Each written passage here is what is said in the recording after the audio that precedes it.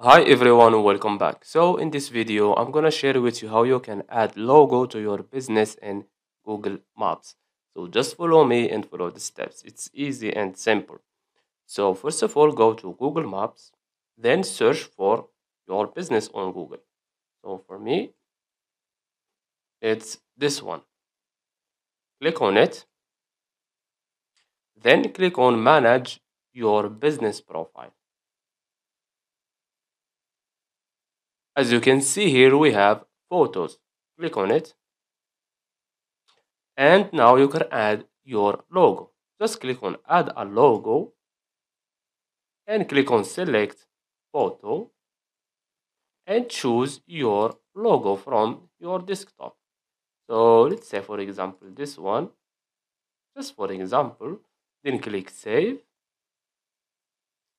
and your logo will be added. As you can see here, you can also add a cover photo if you want. So I hope you found this video helpful. Don't forget to give us a like and subscribe. Thanks for watching and see you in the next one.